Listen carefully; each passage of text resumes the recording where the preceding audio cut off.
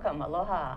My name is Carol Monley, and today's Think Tech Hawaii Life in the Law program's title is Hawaii's Family Court and Epic Ohana, Help for At-Risk Families. And today my guests are two longtime friends, Laurie Tochiki, who is the president and CEO of Epic Ohana. Welcome, Laurie. And Faye Kimura, whom we know through many ways, and she happens to be the mother of one of our floor managers, Tochiki. Faye's title is, she has two. She's the co-coordinator for the Hawaii Court Improvement Program at the Hawaii Family Court. That's right. And she's a specialist in child welfare at the UH Richardson School of Law, which is where I met you both many years ago. Yes, many years ago. Yeah, you were both lawyers. Too many. You were really young. Well, this is a really important topic for Hawaii, welfare, children's welfare, and I just want you to tell me first a little bit about what are we talking about welfare and children's welfare. Well, in general, we're talking about those children who have been either abused or neglected, and the state's role in protecting children. So it's somewhat broader because it also talks about prevention. But in general, for our programs, we're talking about those children where the state has taken that role of stepping in and taking affirmative action to protect children who may have been harmed. So give me a sense of proportion. How many children are we talking about? Are they mostly on this island? And what types of geographic or economic or social issues do they have that make them members of this group? Most of the children that we're talking about are located on Oahu because we have the largest population here.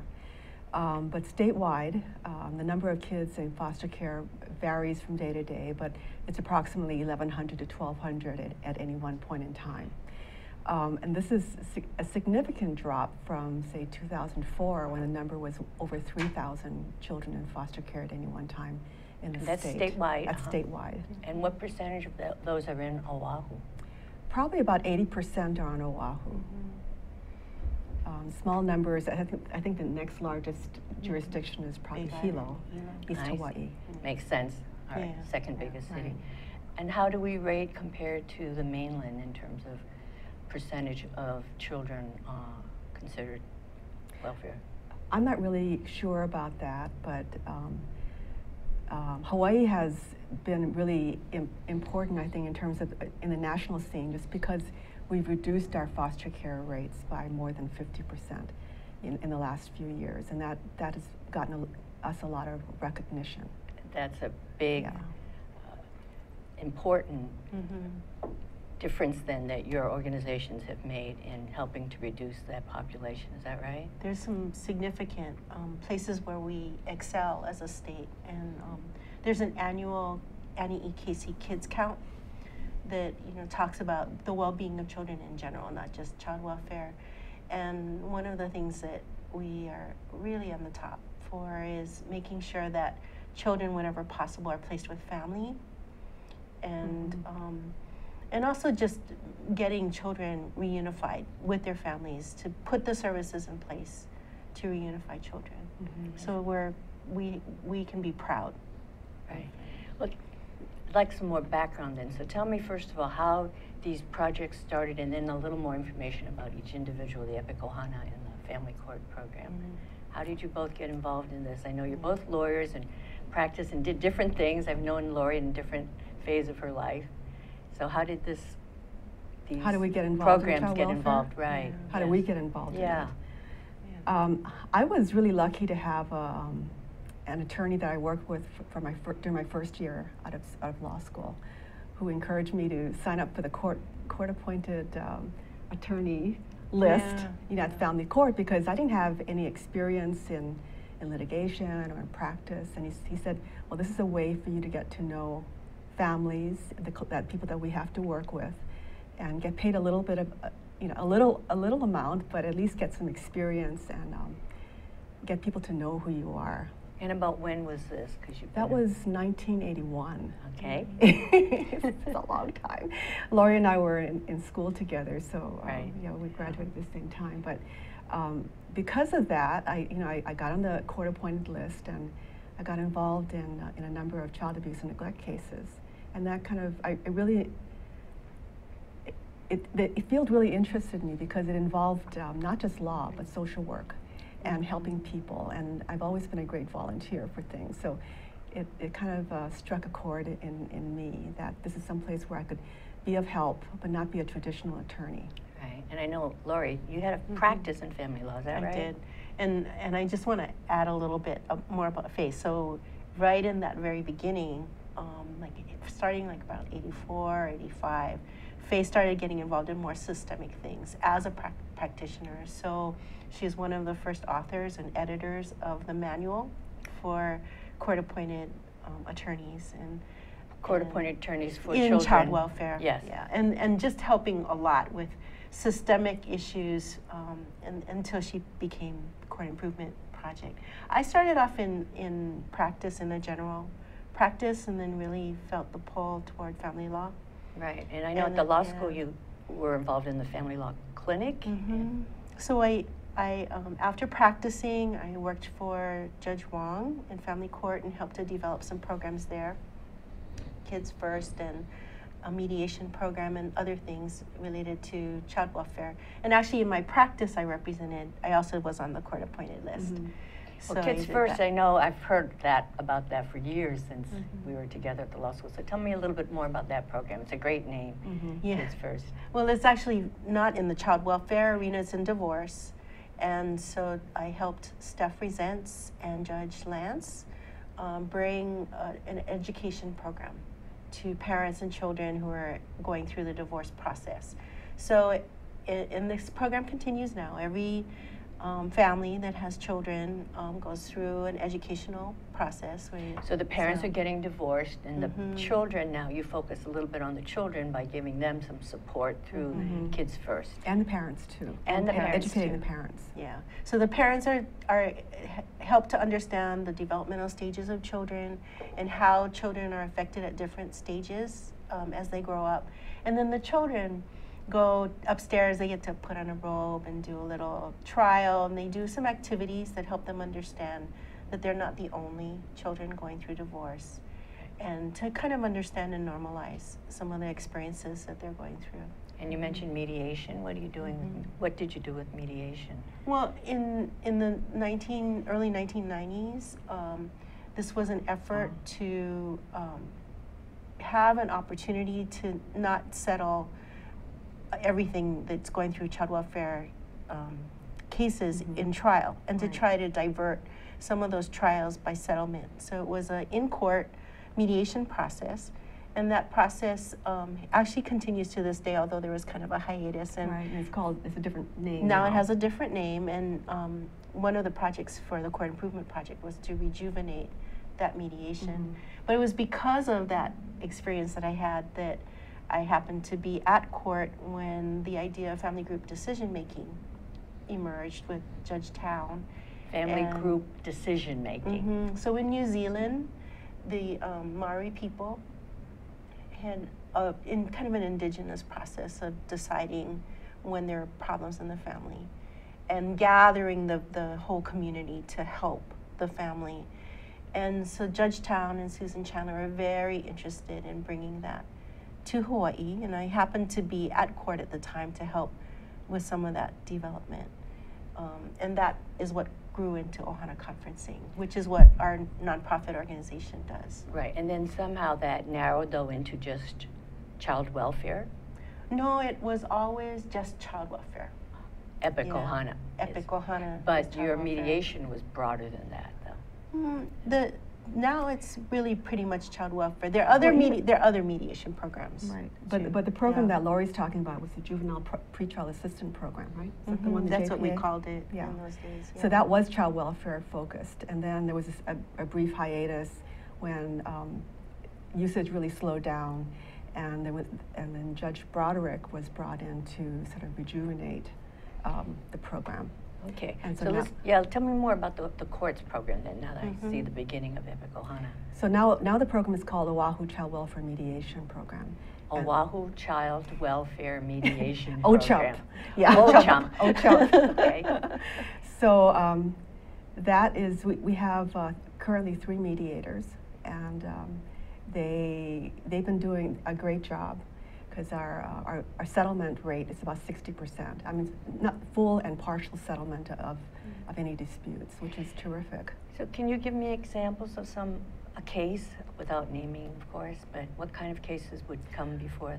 Well, any issues really can be mediated. So we have cases, and we started off by mediating mostly cases where the question was whether the parental rights should be terminated. But over the course of a few years, it's now brought into even starting as early as the adjudication stage. So whether the case should actually come to court or not, should be taken over by the court. Okay, so for me and for the public who, I'd like an example maybe of a case from the beginning. So you have a married couple or a couple with children, and sometimes not. Sometimes they're not couples. Okay, so you have a child, and how does that get to the point where it will go to you? What is the issue? Mediation? Yes. Well, there's a dispute. There's a they don't agree with the petition that the Department of Human Services has filed that says that they harmed or neglected their children. Okay. So they may want to. They typically would say, okay, I want a trial on that to say that, to prove that I'm not the perpetrator, the person who did these things. Okay, so I'm going to go back even further than that. So a child is being raised in a home, and there's some issue as to the child's welfare because of neglect or some kind of harm being done, right? The state steps in and takes the child out. So there's a hotline, and so there are different ways that children become part of the child welfare system. Police may be called into an altercation or a situation and find a child who is in need of protection. So the police can be the first line that steps in.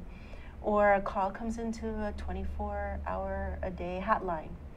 And there are people who are mandated reporters like teachers and doctors, nurses. They see evidence of abuse. Then they are mandated to call in. But often those calls also come from neighbors or family members. Even family members. And so then there's an investigation process. So a child is identified as having an issue that needs to be looked at. Yes. Yeah. And the state steps in, and then the parent, is that right? The parent or the guardian would challenge any plan by the state to remove the child? Well, they may challenge. Is that I'm wondering, is that where it gets to? It could be removal, but often it's either, no, we didn't do this, and so we want to prove that we didn't do it, and we want to have the petition dropped so that we can just walk away with our family. And what would the petition do? The petition would be by the state to intercede on behalf of the child. When a child is taken away, that's a huge loss of a civil liberty. And so anytime a child is removed, there must be a petition in court within a very short period, within hours, to ask the court to take jurisdiction. And then the court oversees the process so that the rights of the child and the parents are protected. So that's that venue of the court.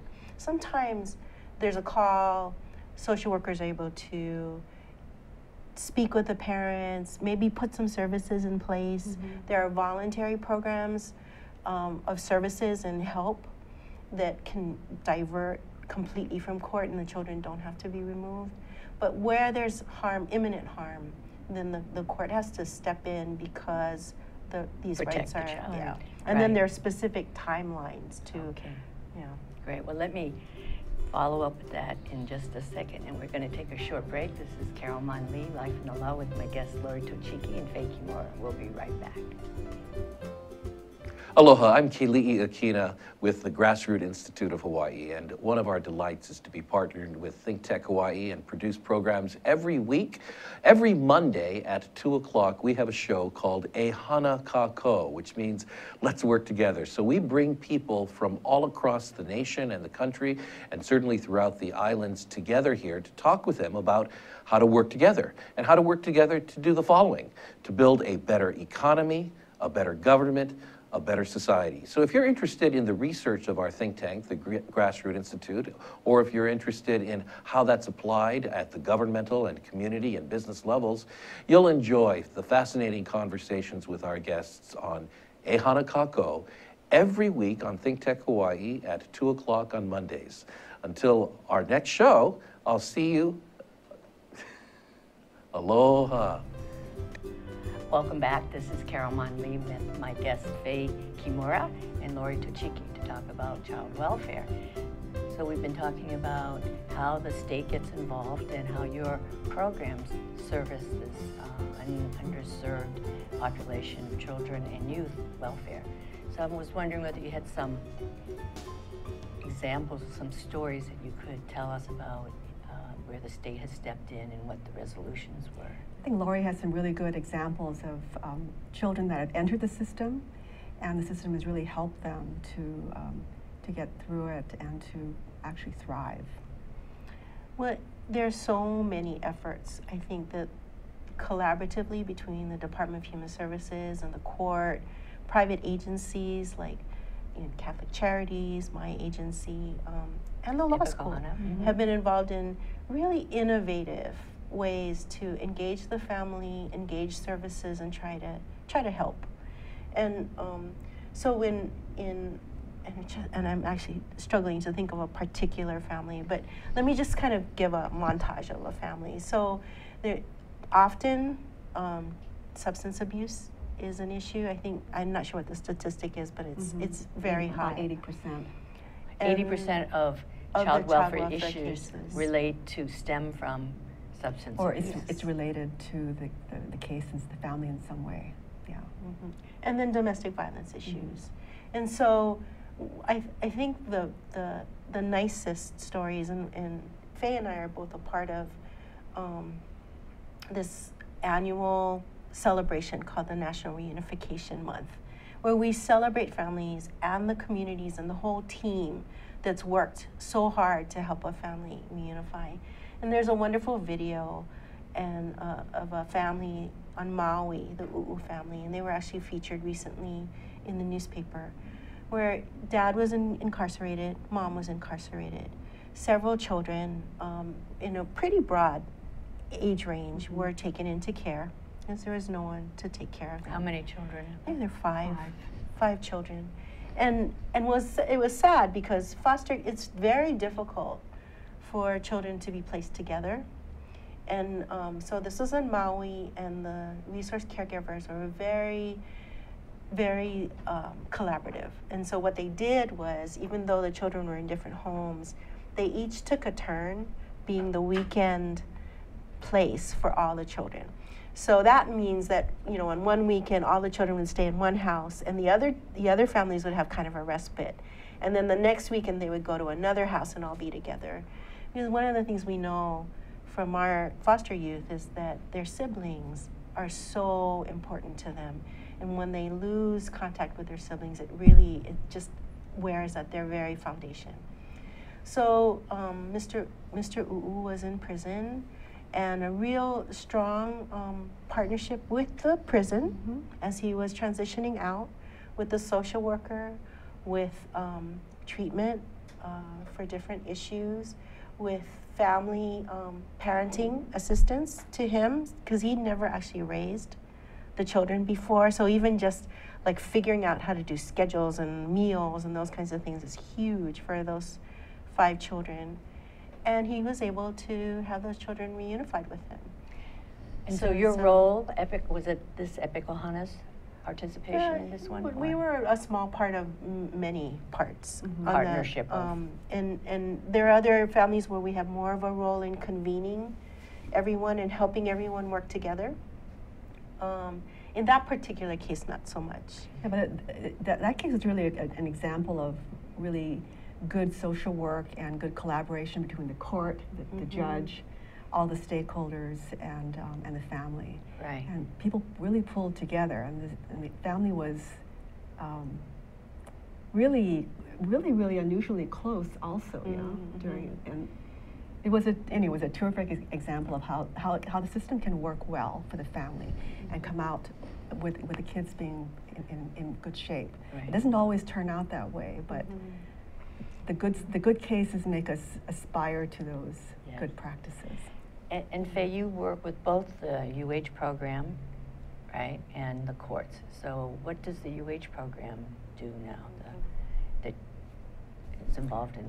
Well, some of the things that the project with the law school and the court and the Department of Human Services has resulted in includes the Oahu Child Welfare Mediation Program. We kind of got it revved up again. We developed curriculums and guidelines, and we kind of staff the process now. We also developed a program called Ho'olokahi, primarily with the court, through the court's efforts, where we provide an orientation to the parents on their first court hearing in their child abuse and neglect case. Okay, so how often do you do that, and how many parents do you see on a regular basis? The number has been going down because the number of petitions has been going down since we started the program. But over the course of a year, we might do maybe 300 orientations. Wow. It's a lot. Yeah. And I think it's been very helpful because what it does is our facilitators are from the law school, so we're neutral parties. And so the parents don't identify us as being part of the cause of their anxiety at court that day. So we provide an ear to listen to their frustrations and their concerns, and we are able to give them information in a way that's kind of calm. And we also help them to sometimes read their own court documents because some of them have a hard time reading, and they're also very anxious, so whatever they read doesn't always go in clearly. So I think we provide a very important service to the families. And do you have follow-up? How often do you meet with them? Is there just usually one hearing to determine what's going to happen to their children? No, there's often several hearings, but we're only involved for the first hearing to ensure that they know what's going to happen that day, make sure that they speak to their attorneys, their court-appointed attorneys, and that we're just there to be a support to them. So is there any charge for your services? How are you supported, funded? Well, we get, the law school is funded through funds from the court, the judiciary, as well as from the Department of Human Services, because all of the work that we do really helps to improve the system for all the children and families involved in these cases. And that's part of why the court improvement grants were set up, which is to provide a way to ensure the safety, permanency, and well-being of children involved in foster care. I see. Can I add a little bit more about the law school programs, because I'm very proud of them. So it's been about 10 years, and we've had the law school's had a contract with the Department of Human Services to provide help with a number of different projects. And as I look back, and Faye has been the key mover and shaker of that ever since the beginning. But as I look back, some of the highlights are real support of a conference called Ohana is Forever, which brings together 150 foster youth every year, along with their the professionals, and just a lot of learning and sharing goes on in that conference. So this is foster as opposed to children welfare? This children who have been removed are placed in care, and that care has been called foster care. I see. So foster they're care living with other, either relatives or non-relatives, foster parents, resource caregivers. The program has also helped in the origination of a 0 to 3 court, which is a specialized court for babies. You know, because we need to work faster when children who are very tiny are in care. And the rewriting of the statute, the 587 statute that was rewritten to 587A, and Faye and 2 law fellows who are called Betty Vatusik and Sam King fellows in honor of the people who founded Family Court. So these are graduates of our law school who really learn how to impact child welfare. The law schools also had a clinic, a child welfare clinic, that brings together students from social work, education, nursing, and law to learn together how to work together in child welfare. And that's really important because this is not just a legal problem or just a social work problem or just an educational problem. It really needs everybody Partnership. working together. And how do you refer to them cases, or how do they get cases? The state refers to them cases? The child welfare clinic? The child welfare, yeah. How do they no, get cases? it's not an actual a clinic where we actually do actual cases. Casework, okay. It's more of a simulated Right. kind of clinic. Yeah. So but they also do projects, but not cases. And So then we- when they graduate, they are able to, if they choose to enter into one of the different partners and be hands-on, ready to assist. they're ready to collaborate. But also, I think it was when the course was being dreamed up, our law school dean, Avi Soifer, thought that another key goal of the course was to ensure that the students who took the course would have a base of support and a network that they could rely on when they're actually working in the field with families, so that they could call a lawyer can call a social worker that they worked with on a project in the clinic, or they can call somebody, a teacher, and get some advice on how best to handle a situation. Okay. And over 10 years, we've probably graduated quite a few, over 100 students. And so how big is the staff at the family court that work with you on these programs? Well, it's just me, and I'm part-time, and I have 2 full-time law fellows. And you're co-coordinator, so you have another coordinator? For the court improvement grants, Yes. which is the work I do strictly with the family court. I see. Yeah. And who is that? My co-coordinator? Yeah. Oh, Gordina Kiona. Give her a plug. Give her a plug, yeah, she's Okay. great. So the family court, you have co-coordinator at the UH, the law school. You're by yourself with some students. Yep. Yeah. That's right. But Laurie, I know Epic Ohana is much bigger. Well, it's a statewide nonprofit organization, and we provide several services. So the first category is probably in the family engagement. So we do Ohana conferences where we bring together extended family professionals to try to help the family build that safety net. And especially so that after the department or the court is out of the picture, that those relationships and that safety net can continue for the children. And how are these families identified then? Well, we are referred, so anytime a child is taken into care, an automatic referral comes to our office. And from there, we start talking with the family, we start talking with the social workers, start talking with other people who are involved in the family situation, and bring together the conferences. And we have about 1,000 of those conferences statewide every year. And so it's at your office, or where do they take place? It's really important, and again, just like the Ho'olokahi program, it's really important that people understand that we're neutral and that this is an opportunity for real shared communication. So we try to have the conferences in the community where the family lives. So we have a list of almost 300 libraries, churches, schools, where we can hold the conferences. And so who would be there from Epic Ohana?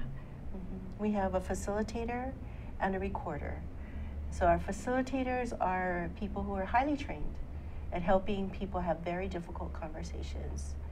And just like Ho'olokahi, it's really important that people understand what the timelines are, what the issues are, what the concerns of the department are, what kinds of services are going to be required, and that be an open and honest conversation. So our facilitators are trained to keep people calm when they're upset, help everyone reconnect and communicate. Okay. Well, I'm going to have you hold that. We're going to continue that right after our next break. This is Carol Monlee, today's program, Life in the Law, with my guest, Faye, Kimura, and Laurie Tochiki, talking about child welfare and the safety net for our families. We'll be right back. Aloha, my name is Reg Baker, And I'm the host of Business in Hawaii with Reg Baker. Business in Hawaii is a program that talks about the positive stories in Hawaii. We're tired of hearing all the negativity. We don't want to hear about all the downside. We want to hear positive stories about business in Hawaii, and that's what Business in Hawaii is all about. We broadcast live every Thursday at 2 o'clock. Go to livestream.com for that live broadcast, and we also rebroadcast on Olelo 54 and OC 16. We look forward to seeing you on the show. Take care, and we'll see you next week. Aloha. Aloha, namaskar, and hello. My name is Anu Hittel, and I host the show called Climate Change Beyond Outrage. We go beyond outrage to find solutions to climate problems facing people, nations, and the world.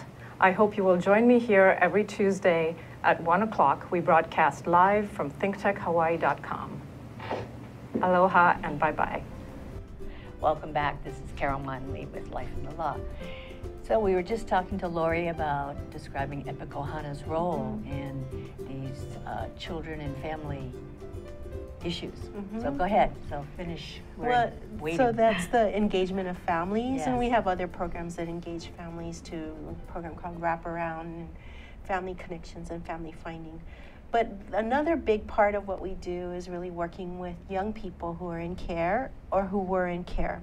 And these are foster children. So these are children who were taken away from their families and placed with either relatives or professional foster and they're parents. taken away from their families for many reasons, though, right?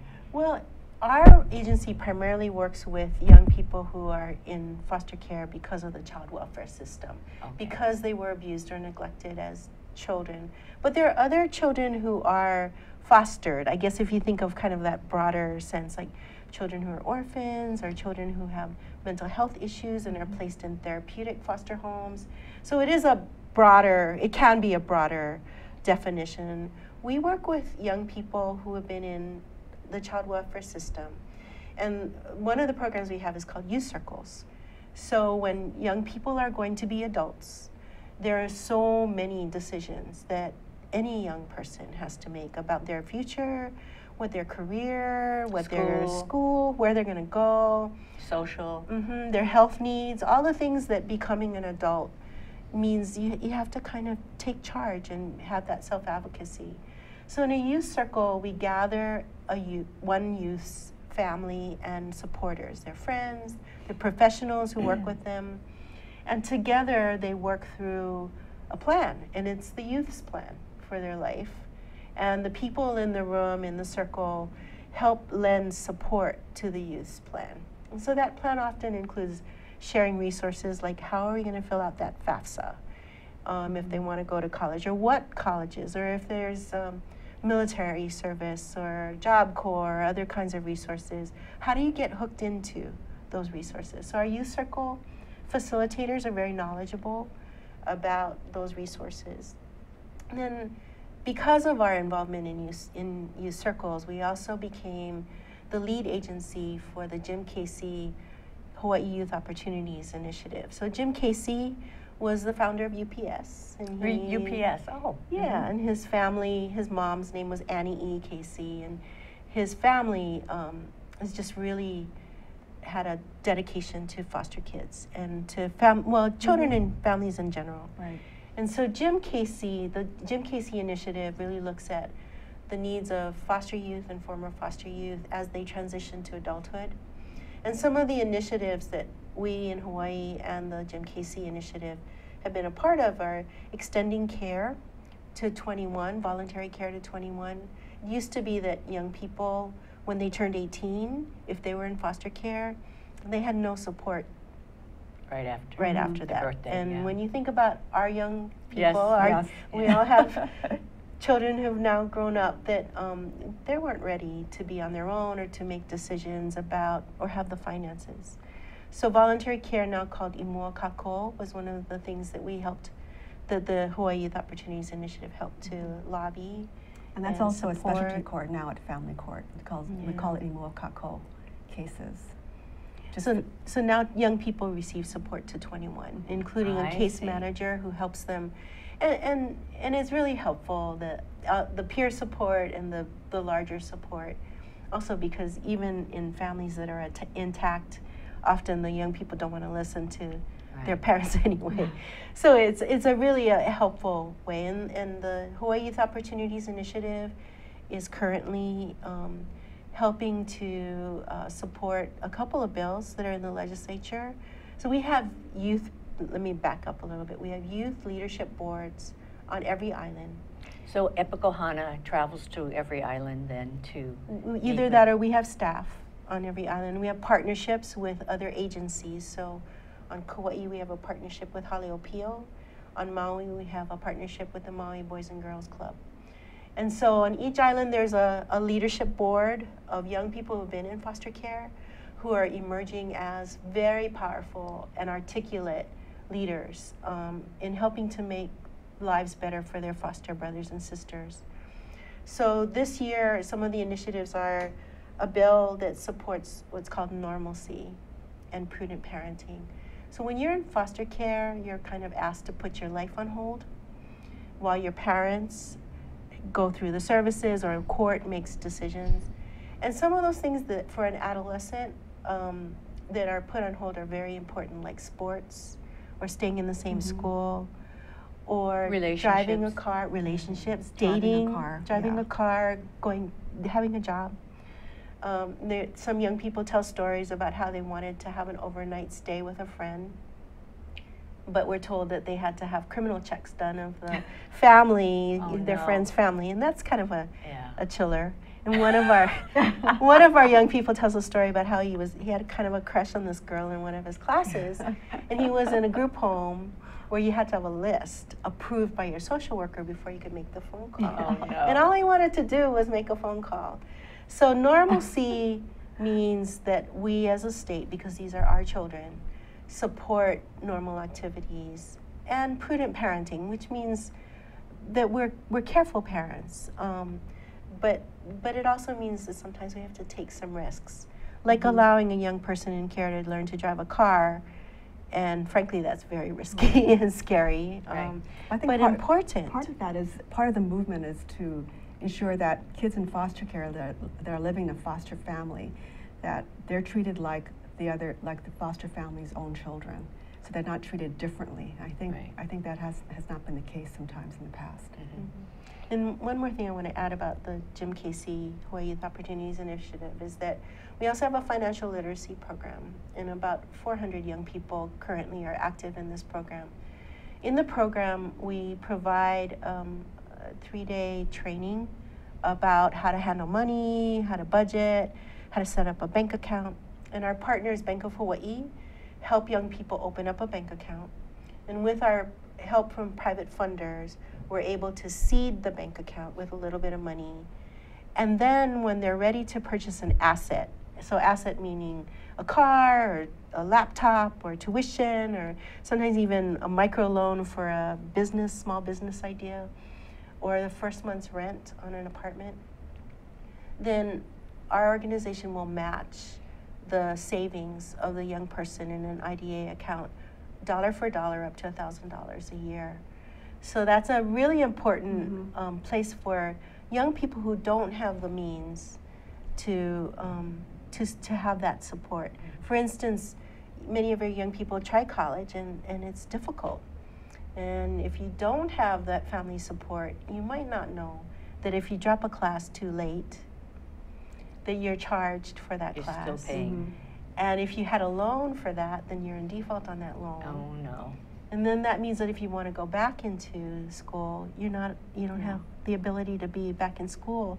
So some young people are able to use the matching to save a little money, match the money, and take care of that debt so that they can go back to school. So those are life-changing asset purchases. Right. And so of the total population, you said 1,200 to 1,500 children now are in the system, and that includes the youth. Is that right? About how many does Epic Ohana actually Are you involved in all 1,200 between the two of your organizations? Well, our youth circles and our Hawaii Youth Opportunities Initiative is for young people 14 to 26. So it actually goes beyond Yeah. even Imoakako, which is 21. And so we do about 300 and 350 youth circles a year. So that's 350 or so young people. And then in, like I said, in the literacy program, it's another about 400 young people. But no, we're not touching all of those young people. Some of them are only in care for a short time. And then other kinds of initiatives, you know, like 0 to 3 court are really important. So what are some of the major challenges that you're facing as far as whether it's funding, or you said some legislation you've introduced 4 bills, I believe, right? And are there... Well, we haven't introduced them. They're actually a part of the governor's package. Yeah. So some of the other ones are there's some tweaking of the Imoakako laws and to help just kind of clean up, since the law passed in 2014. No, wait, it became, 2014. No, it was effective 2014.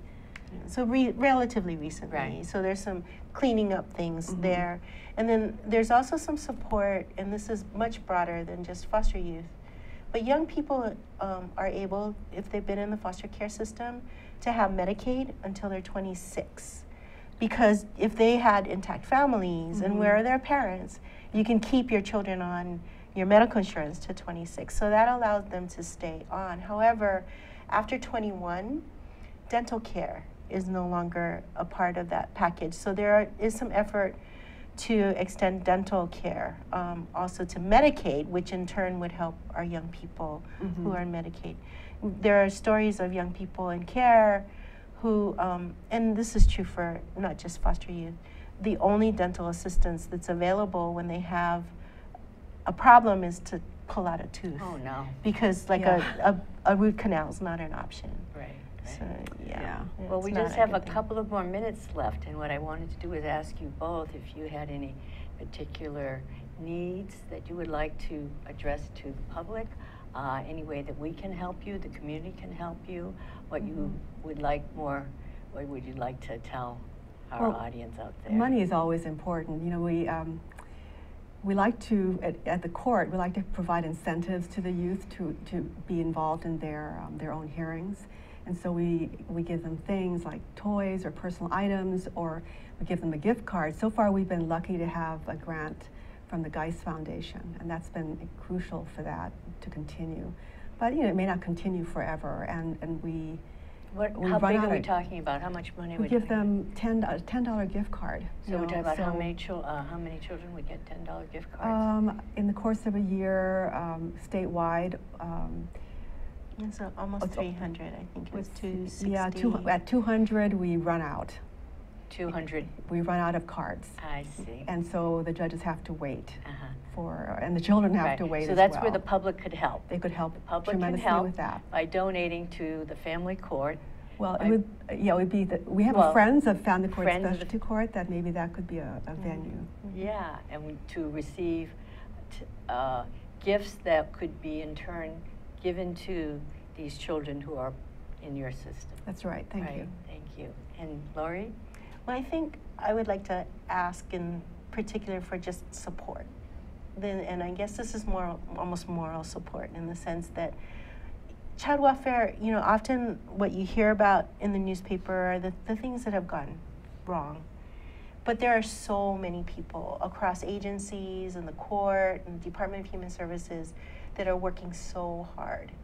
And we know that when they work together, better things happen. So to the extent that everyone understands that these are our children, and we have a vested interest in protecting them, and to help support just and encourage the people who are working so hard to make the lives of the young people better. Right. Yeah, I really agree with Laurie, because without that kind of significant work that the Child Welfare Services does, and EPIC does, and all the other organizations that help the children and families, that those numbers of kids in foster care would never have gone down to the extent that it has. And of course, our goal would be to have even fewer That's right. children who are in need.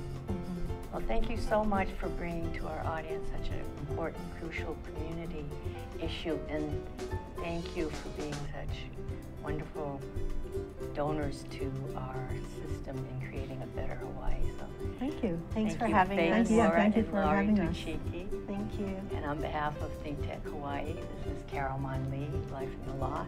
Today's our program was Hawaii's Family Court in Epic Ohana, Help for At-Risk Families. So thank you very much, and we'll see you next time. Aloha.